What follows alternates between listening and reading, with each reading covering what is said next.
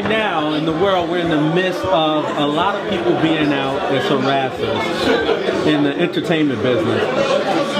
Is that prevalent in the boxing business? I don't. Yes and no. I've never had the opportunity, and thank God, of someone trying to like sexually do something to me that was like inappropriate, that I felt like, or me trying to get somewhere and them using that as like a reason for me to get there. But I think that as a woman, being a woman fighter, I think that men tend to kind of look at you as an object, especially when it comes to like trainer and trainee. I think that, because I know a lot of people or ladies who have probably had to like either switch trainers or like go different directions because the person who they're working with is like trying to have sex with them versus like teach them how to fight, and that's what they want to learn to do. Or you can't learn nothing because the person's not taking you seriously because they think that you're a woman, and obviously they feel like the only thing you're good for is sex or whatever it is that they feel that the only thing that you can do besides fight. But that's not what we come here for. We come here to fight. So I don't understand why they want to try to like offer you penis instead of offering you, you know what I'm saying, the ability to learn the skill of fighting.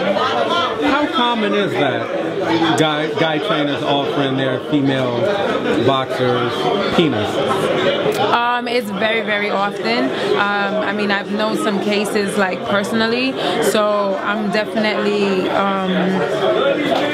like against it, and I'm definitely like just disgusted by it, because you know it's bad enough that we have to fight for everything else, but why do we have to? Why can't we like come into somebody and know that, and you know that we're in somebody's hands and be secure and be, you know, able to just have a peace of mind of not, you know, that person like trying to like sexually be with you or have sex with you. You know, it's already bad enough that we're women in a male-dominated sport, so you kind of get mixed up in a lot of bullshit, first of all, you know. So but to have like your trainer try to like do things with you sexually is just, I just think like it's just disgusting. What are some of the other trials and tribulations that women face in boxing?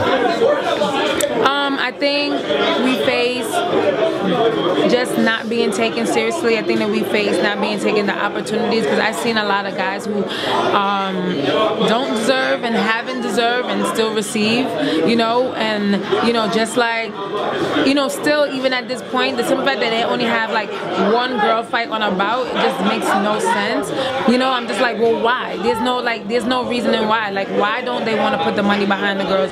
Why don't they want to give them the opportunity? You know, I've been to fights where fight starts at 5 o'clock, the main event don't start until 9 o'clock. There's about like 3 hours or 2 hours of like nothing going on. I'm like, right there you can plug in like 2 or 3 girls and to give, you know, like a good show. Or when they place the girls, they place them so far in the beginning where nobody is there. So how are people supposed to see them? You know, like all of that is just like not fair to women in general. And you know, like we want to fight, we want to give our all. We already have so many other things to do being a woman, like take care of home and, you know, like work and things like that, because we don't have the luxury of having people taking care of us. So, you know, we have to deal with all of that just in general, you know, and still keep a positive mind and still like push forward and still like not give up, you know, and all sorts. So, you know. Do you think female boxing is on an upswing now?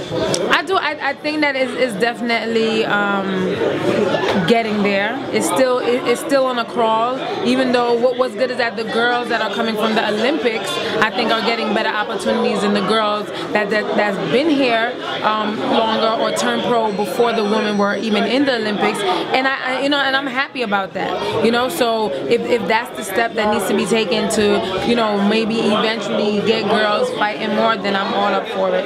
But I wish that they would give the opportunity to all the other girls who've been working hard and struggling and things, that just give them a chance.